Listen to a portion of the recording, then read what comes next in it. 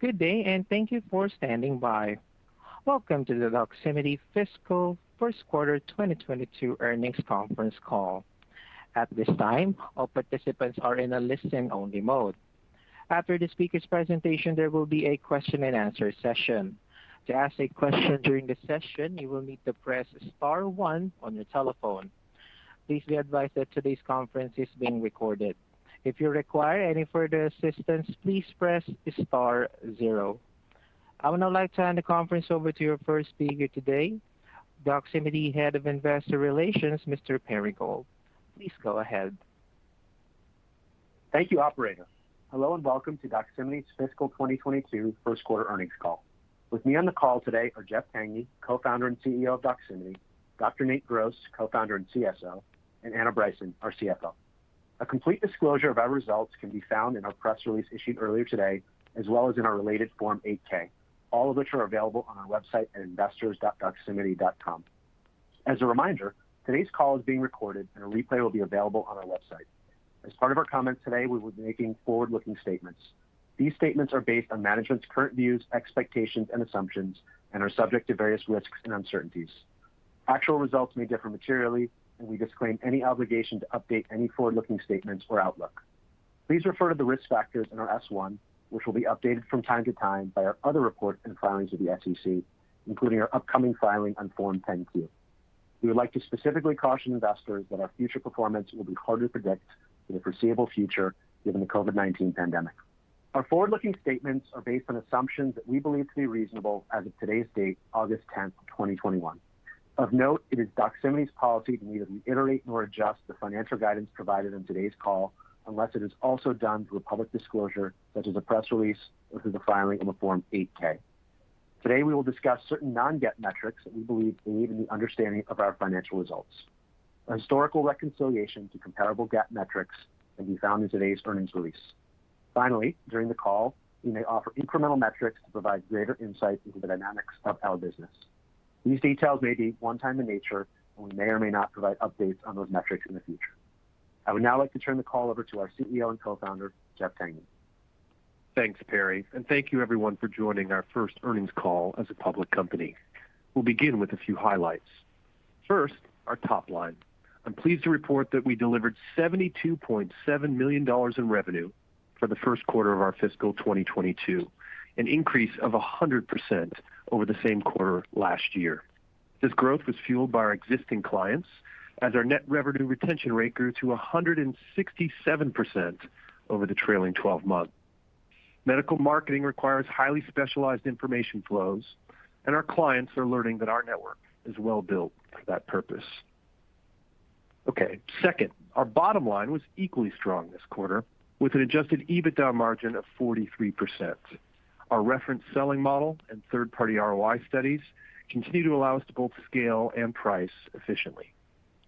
Third, our network continues to grow. As frontline physicians grapple with high caseloads and outbreaks, we're proud that our productivity tools have been able to help. Our e-signature and fax products saw record usage this quarter, and we expanded our enterprise telehealth platform to an additional 24,000 U.S. physicians. We now serve over 30% of all U.S. physicians with our paid telehealth offering. Okay, those are the highlights, but since this is our first earnings call, I do want to take a minute, step back, and provide some broader context on our business and market opportunity, and then I'll end with a couple product spotlights from the quarter. For the past decade, it's been our mission at Doximity to help physicians be more productive, to provide the best care for their patients. Today, over 80% of all U.S. physicians use our platform. Our investor relations site has a short 5-minute video demo from my co-founder here, Dr. Nate Gross, if you'd like to see firsthand how we help doctors video call their patients, sign in paperwork remotely, and keep up with medical news. Our interactive platform allows top hospitals and pharmaceutical companies, the best brands in medicine, to connect efficiently with the right physicians about new treatments, clinical trials, and patient referrals. We then measure our clients' return on investment, or ROI, using third-party claims and prescription data. In 2020, U.S. healthcare spent just 28% of its advertising dollars on digital channels per IDC. That's less than half of the 63% share other U.S. industries spent on digital over the same period, per eMarketer. So we believe healthcare is still under-indexed on digital and in the early innings of a much-needed, decade-long technological shift. Hospital and pharmaceutical marketers are our largest clients, comprising over 80% of our revenue. They generally organize their marketing teams by brand or service line, each with its own budget and decision maker.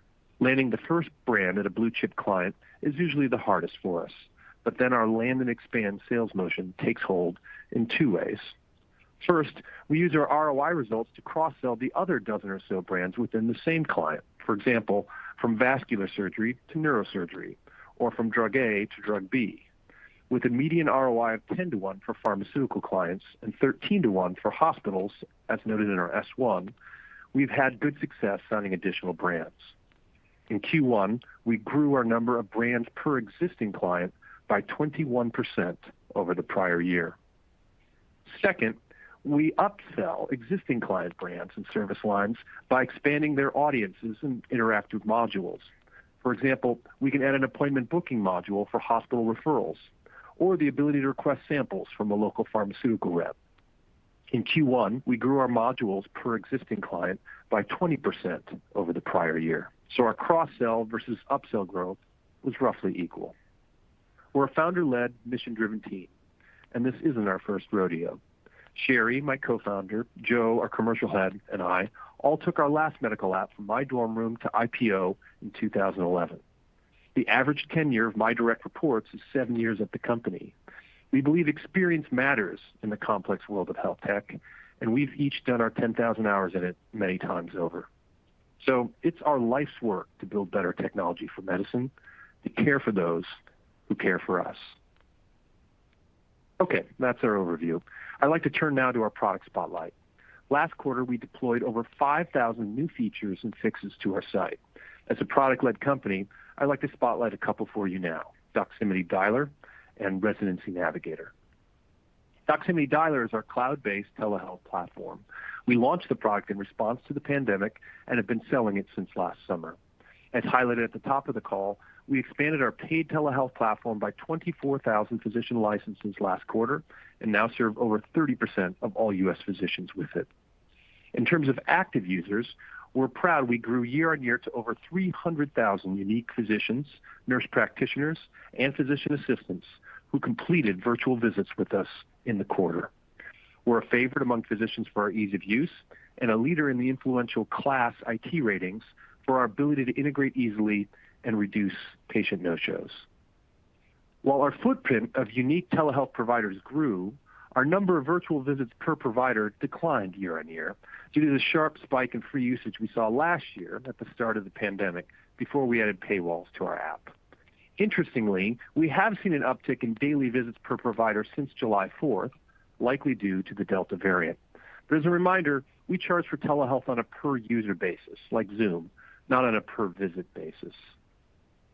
We also shipped dozens of telehealth features this quarter. Here's a sampling. First, we partnered with UpToDate, the leader in evidence-based clinical decision support, to make it easy for providers to send their patient educational materials and seamlessly look up clinical questions during a virtual visit. Second, we added one-tap interpreter access to make it easy for physicians to add an interpreter or a family member if needed. Third, we added wall charts that doctors can show and annotate as they do in an in-person visit. We've licensed a library of anatomical images, but many doctors are adding and sharing their own images too. And last, we created a physician name card or badge that appears at the bottom of a patient's screen, which includes the doctor's institutional logo, title, and credentials. It looks a bit like what a television news anchor might have. And a survey of 1,000 patients found it improved physician quality ratings and helped patients remember the physician's name if follow-ups were needed. As these new features demonstrate, we believe telehealth will develop its own set of unique clinical and privacy features. We'll continue to lean into R&D in this area as we build what we hope will be an industry-leading solution. Okay, now let's shift the spotlight to our Residency Navigator product.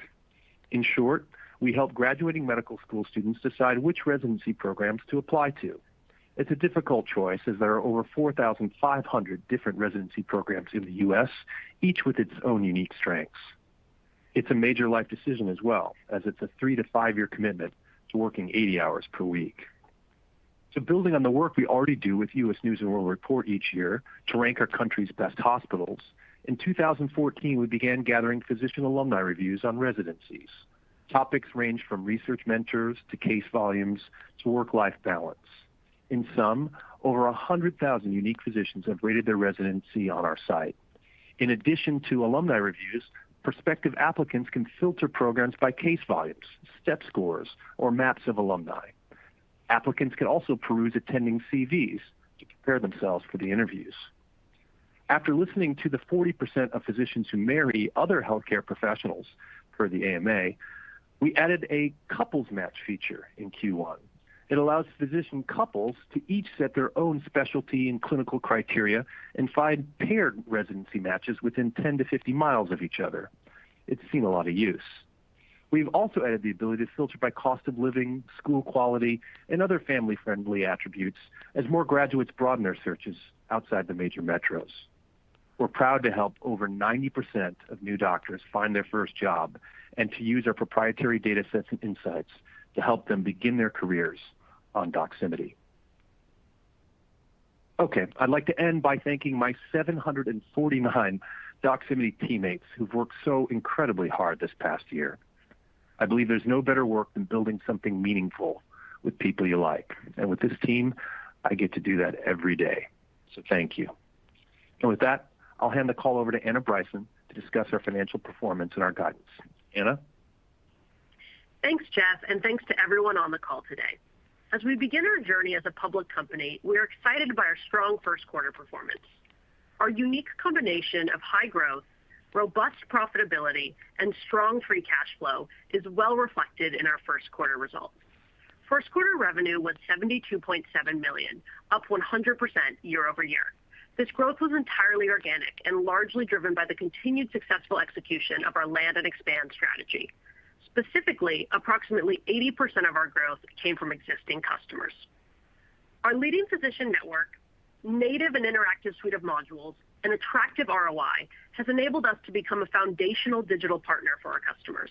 This is well reflected by our first quarter net revenue retention rate of 167%. This metric is defined in our earnings release and reflects subscription-based trailing 12-month revenue growth within existing customers, net of churn. As a reminder, our net revenue retention rate is directly correlated to our revenue growth rate and thus fluctuates with it. Our first quarter results were also driven by the growth in the number of customers spending 6 figures or more on our platform.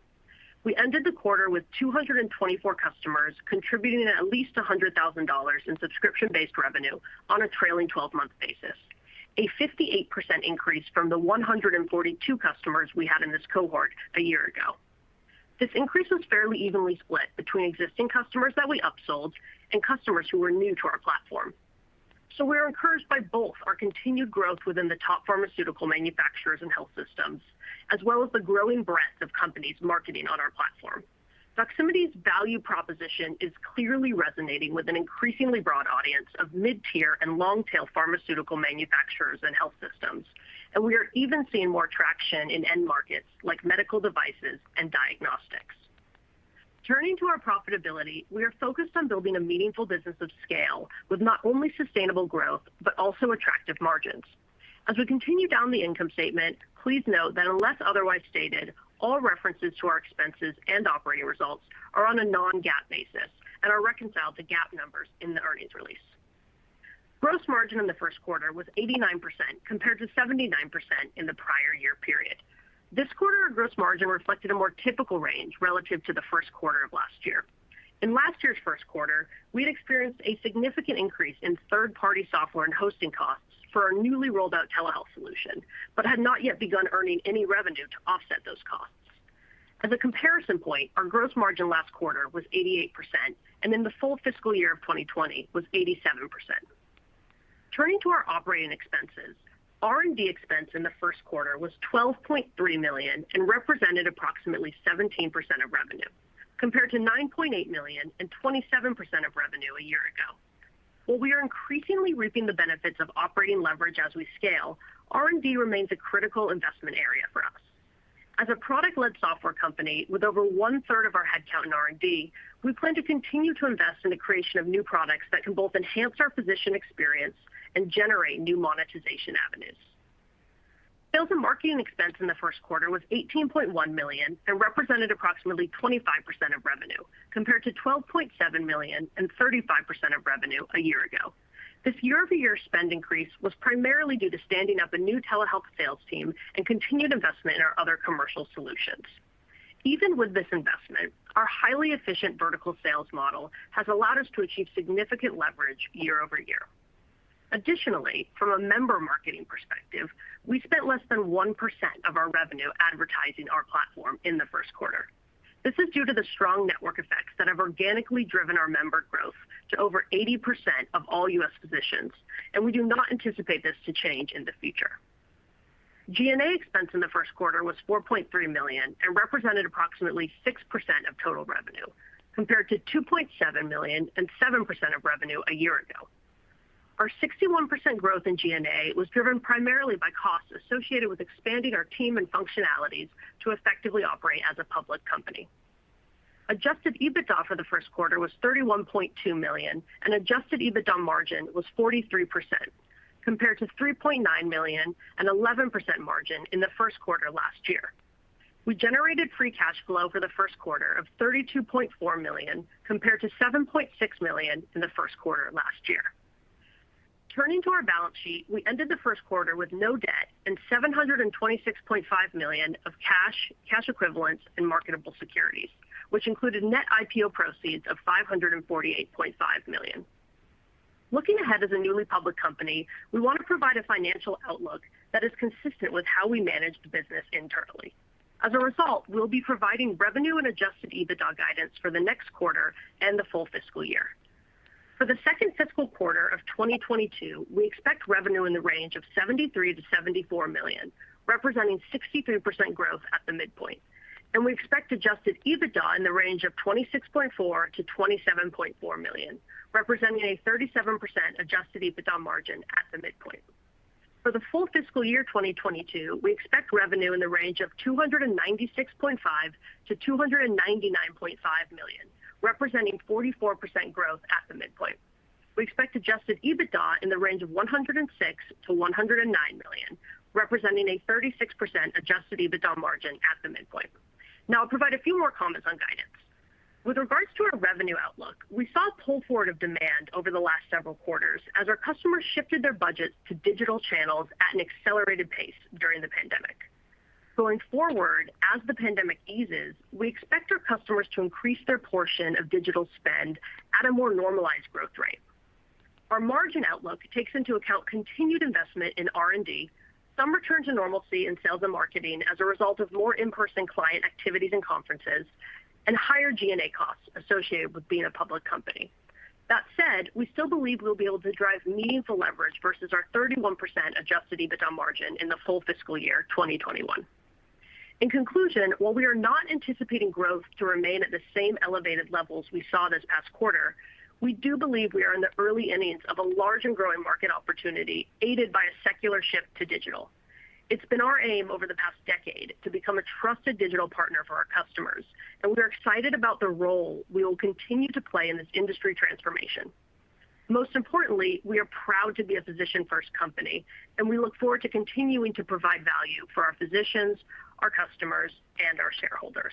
With that, I will turn it over to the operator for questions. We will now open the line for questions. As a reminder, to ask a question, please press star followed by the number 1 on your telephone keypad. Again, that is star, then the number 1. To withdraw your question, press the pound or hash key. We have 30 minutes for Q&A. Our first question comes from the line of Stephanie Davis with SVB Leerink. Your line is open. So I'm sure I won't be the last to say this, but I would like to be the first. Congratulations on a very strong quarter coming out of the gate. My first question is about your TAM. There was a lot of comments about the market opportunity in the prepared remarks, but it also feels like you're only really looking at the pharma and provider business as you're talking about this market opportunity. So to that extent, have you ever looked at other end markets? And what other markets would you think of as the lowest hanging fruit, be it med tech or even some digital health peers? Thanks, Stephanie. Great to hear from you, and thanks for the kind words. So I'll start by saying we certainly do believe our largest opportunity remains the core markets that we address today. We're very underpenetrated into our $18.5 billion TAM, and we believe healthcare's shift to digital provides us a significant opportunity to capture more wallet share there. Now, that said, our network really certainly affords us a lot of optionality to expand into adjacent end markets. And for example, as I mentioned in my prepared remarks, we are encouraged by the traction we're seeing amongst medical device and diagnostic companies. A proof point of our progress here is that we actually signed our first seven-figure deal in this space last quarter, and we're excited about the opportunity we have to further leverage our existing modules in order to deepen our digital partnerships with these customers. So if you had to size where that could be by end of year, is it still like a single-digit percentage, or could it become more meaningful as that end market grows? Yeah, by the end of the year, it would still be a single-digit percentage of our revenue. But that said, we absolutely see opportunity here, and we look to continue to deepen those digital relationships over time. But I don't want to oversell the opportunity. Once again, our core markets remain our largest opportunity. Okay, stay conservative. I like it. And a quick thought on the model. Obviously, there's been a lot of push-pull since you came public. There was a reopening. There's Delta variant. I'm still at home. What are you assuming, and just in terms of your COVID impact for the guidance? And just seeing as I'm calling from here as opposed to him this week, could this also return to virtual conferences and maybe more digital spend as a result?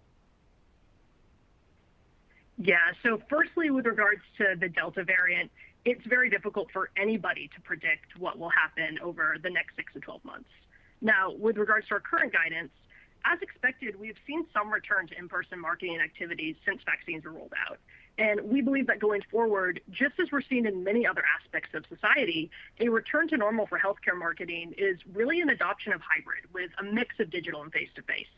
And then also I'll add, we believe that our customers have seen tremendous value utilizing digital strategies this past year. And in this new hybrid model that I just mentioned, we think our customers will continue putting more emphasis on digital, but that shift will occur at a more normalized pace, which is what is reflected in our 44% top line guidance for the year. Understood. Very helpful. And congrats again. Thank you. Your next question comes from the line of Ryan Daniels with William Blair. Your line is open. Yeah, I'll add my congratulations on a very strong start to life as a public company, and thank you for taking the questions. So my first question is just in regards to the record use of the platform, both for workflow solutions and the number of providers you're seeing with your paid dialer offering. Does that give you more monetization opportunities because of the more active engagement with the provider base that you're seeing today? Hey, Ryan, this is Jeff. Good to hear from you. And Stephanie, good to hear from you as well. I'm also not at HIMSS this week, so I guess that's the sign of our new world. Yeah, Ryan, you're right. We did see record usage this past quarter with our e-signature and our fax products. And also our unique active telehealth providers was up year over year. So we really do think that active telehealth providers is a good proxy for the most active doctors across our whole platform, and for those who see the most patients who are in the specialties that typically represent the highest percent of prescribers and referrers. So they're the ones that our customers are most interested in reaching. So we do think that provides an overall lift across the rest of our business. Okay, and given that that's the case, and given that you're now up to 30% of all doctors on the platform, is that informing or changing your product development or monetization efforts on a go-forward basis if you think about kind of the R&D spend and where you're going to dedicate that because of how active that user base is and kind of a novel product that's unique that you might be able to add incremental solutions to drive more value to your pharma clients in particular? Well, I'll let Dr. Nate here speak to any of the kind of M&A and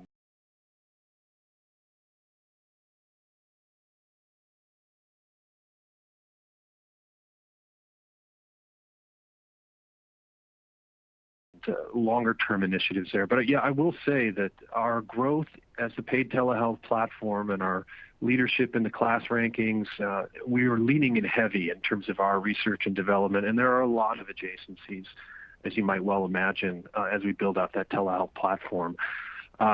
A lot of that we think we're able to build organically. Some of it we are also looking at inorganically. So with that, Nate.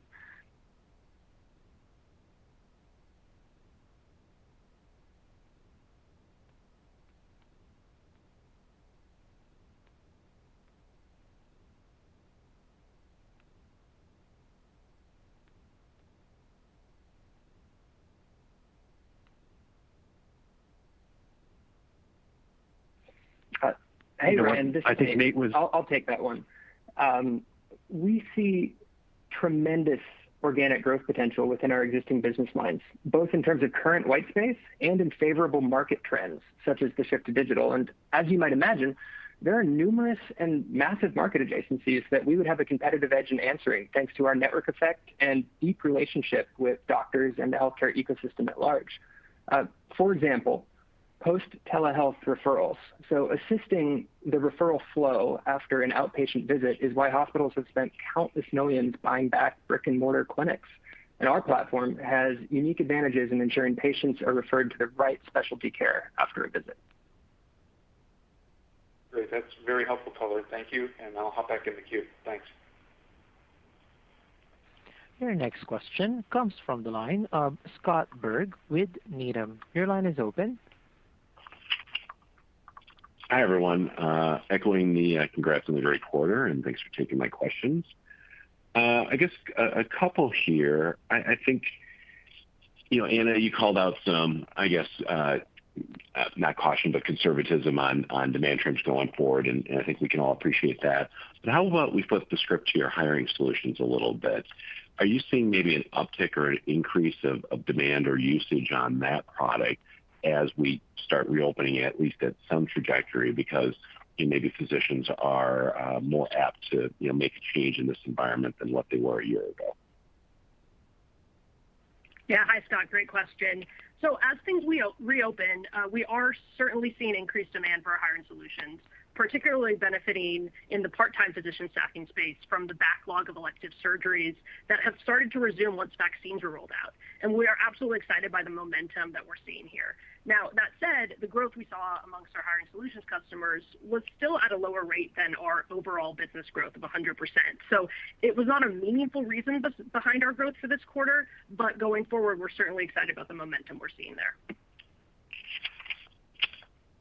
Great, helpful. And then I guess from a follow-up question, you all mentioned record EBITDA growth in the quarter, obviously, or record EBITDA margins, I should say, at 43%, which are crazy good. How should we think about growth going forward? I think one of the questions I get most from investors is, hey, the growth rate's obviously really strong. The margins are probably even more impressive at the growth rate. Are there ways that you can maybe invest either faster or heavier to sustain the motion and the growth movement that you're seeing today? Thank you. Yeah, so a couple of things here, Scott. So firstly, absolutely, we remain focused on continuing to invest in our platform to provide the best value for our physicians and our customers, and our guidance reflects that. You do see some compression to our EBITDA margins in the back half of the year, really due to the fact that we are going to continue investing there. More specifically, our margin outlook takes into account a more normalized revenue growth rate, continued investment in R&D, an assumption of some return to in-person client activities and conferences for sales and marketing. In the same way we're assuming our clients will adopt a hybrid sales and marketing model, so are we. And then there's also naturally higher costs associated in G&A with being a public company. So we are absolutely continuing to invest there, and we'll certainly continue to invest in top-line growth. Excellent. Congrats on the quarter. Next question comes from the line of Brian Peterson with Raymond James. Your line is open. Thanks, and I'll echo my congratulations. It's amazing to talk about the rule of 40, but you guys are setting a new dynamic here at the rule of 140. So just maybe one question for me, and it's kind of a follow-up to Scott's question, but if we had to think about the gating factors on growth, and Jeff or Ann, I don't know who wants to take this, but what would those be, and what do you see as kind of the two kind of key levers to growth as we think about the next 3 to 5 years? Thanks.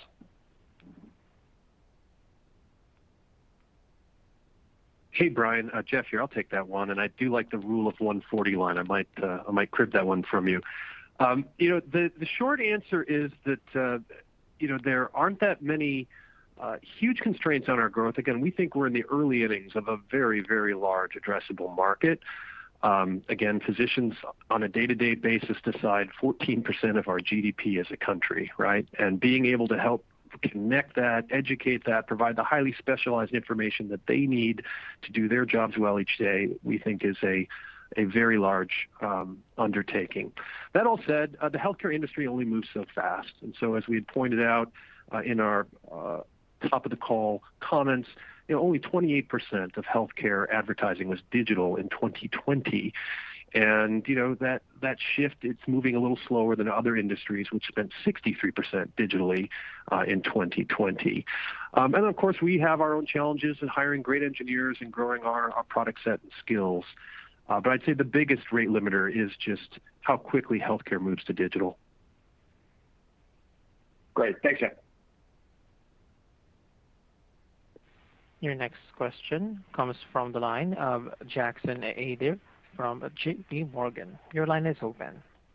Great. Thanks for taking my questions, guys. Jeff, could I just follow up on that shift to digital? Fully appreciating that 2020 and the Delta variant is kind of a one-time thing. But if we think about the shift to digital in a normal environment, what percent of the pie do you expect that will typically shift to digital each year?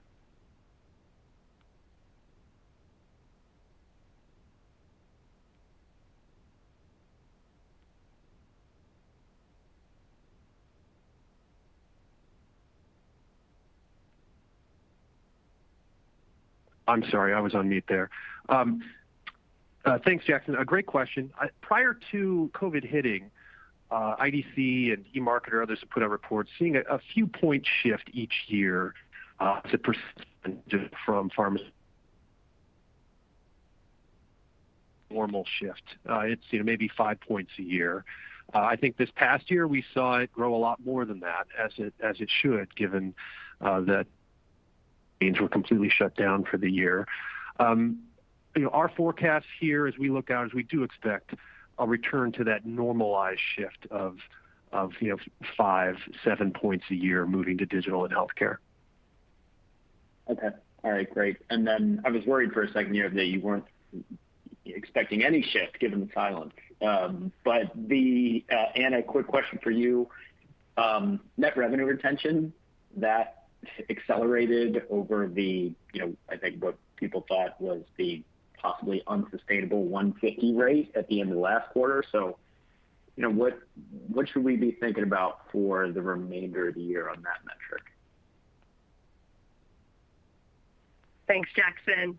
And I'll remember to unmute here. So net revenue retention going forward, as mentioned, net revenue retention is a direct function of our revenue growth. So while we are not guiding to this metric, we do think that looking back at kind of pre-pandemic levels, so looking at our fiscal 2019 or fiscal 2020, where we had net revenue retention in the range of 130% plus, is probably more representative of what our go forward will look like post-pandemic, which is still a very robust net revenue retention rate, and we're incredibly happy with that.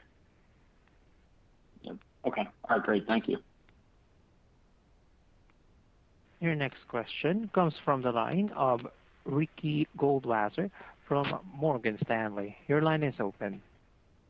Yeah, thank you. Hi, good afternoon. So I wanted to go back to your comment around sort of pull forward of demand. It seems that the guidance sort of implies second half growth sort of around 20+%. As we think about sort of 2022 as sort of a base for 23, and I know it's early and you're just guided for 2022, but how should we think about sort of that 22 is a base year, right? Is that sort of the growth rate that we should be factoring to 2023? If you can just talk a little bit about sort of that baseline and growth from there. Yeah, of course, Ricky. Great to hear from you. So while we certainly don't know what the dynamic will necessarily be in the future. We do believe that the rate at which budgets will shift to digital channels will be closer to what we were seeing pre-pandemic, if not slightly more pronounced, given the significant value that we believe our customers have realized utilizing these digital channels this last year. So once again, I would point back to what we were seeing pre-pandemic in our 2019-2020 growth. So around that kind of like 125% upsell? Is that how our net revenue about that? Yeah. From a net revenue retention rate, it was 130% plus for those 2 years. Okay, great. That's helpful. And then just one follow-up question.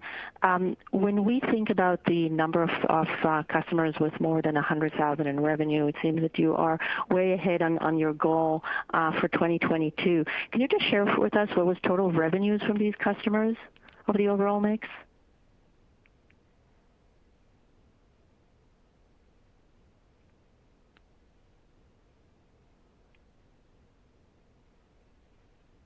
Oh, sorry, I was on mute. They represented 88% of our total trailing 12-month revenue. Okay, great. Thank you very much. Your next question comes from the line of Sean Whelan from Piper Sandler. Your line is open. Hi, thanks very much. And you can leave it off mute. I don't mind a little background noise. What can you tell us about in the telehealth segment about the economics of this business, if you can put any numbers around it? And part two of the question is, how are you thinking about going after the enterprise market for more of an enterprise level strategy, telemedicine? Hey, Sean, Jeff here, and yeah, maybe I should just stay off mute. Yeah, so the telehealth market, I mean, overall, it's still a very small percentage of our revenue. It went from 2% to maybe 3% or so this past quarter. We're doing very well on the enterprise side. In fact, most of that revenue is from the enterprise side. So as we had stated out on the roadshow, we have over 150 different health systems who've worked with us, and that's really where most of our traction has been. So we're deep into doing the EHR integrations and other work to work with these larger health systems. We're also very popular among small practices, and we've done well there. But actually, the bigger numbers are from the enterprise side. What's roughly the mix there between enterprise and individual subscriptions? You know, I don't know that off the top of my head, but I just say that the vast majority is enterprise. Got it. All right. Thanks very much. Mm-hmm. Your next question comes from the line of Mike Nang with Goldman Sachs. Your line is open. Hey, good afternoon. Thank you very much for the question. I just have two. First, I just want to ask about optionality. Would you be able to share any progress that you're making against any new business development initiatives, whether that's investing more aggressively beyond physicians or targeting advertisers beyond the core base of pharma manufacturers and health systems? Hi, Mike. Sure. So we have been making, on the user side, strong growth within nurse practitioners and PAs. We have over half of nurse practitioners and PAs on the site. And we believe that will lead to some meaningful opportunities to continue to build out the businesses that really matter for them in the future. As Anna already alluded to, we've had some success in the med device and diagnostic space this past quarter. But what I really want to make sure I emphasize is that with even all of our business development, we are a products-led software company at trying to build a meaningful business at scale that will use both our partnerships and our healthy level of cash on the balance sheet to be able to move quickly and with confidence into building new products. And I think our telehealth expansion that we had into that industry is a great example of that. Now, as that landscape evolves, I think the size of our platform as well as that cash on the balance sheet might allow us to extend our speed and confidence to potentially extend BD beyond into making synergistic acquisitions. But those are more likely to be for talent or for product, less so for revenue, because as alluded to before, we see tremendous organic growth potential in our existing business lines. Great. Thank you very much. And second, would you be able to talk about any expected seasonality as it relates to the timing of marketing campaigns for the rest of the year, or maybe in the quarter that may be worth calling out if there's anything? Thank you. Yeah, thanks, Mike. So there's not any expected revenue seasonality. What we're experiencing is very quick program launches on our platform, actually, which has contributed to quicker revenue conversion for us. This is a result of both our customers adopting these more robust and focused digital strategies, as well as our investment in our customer success team, as they've become really increasingly efficient at helping our customers quickly develop and launch their programs. So there isn't any expected seasonality going forward. Great. Thank you very much. There are no further questions over the phone line at this time. I would now like to turn the call back to Mr. Jeff Tangney. Sir? Oh, well, thank you. I want to thank everyone for joining us today. We look forward to talking to you all next quarter. Thanks so much. This concludes today's conference call. Thank you for participating. You may now disconnect.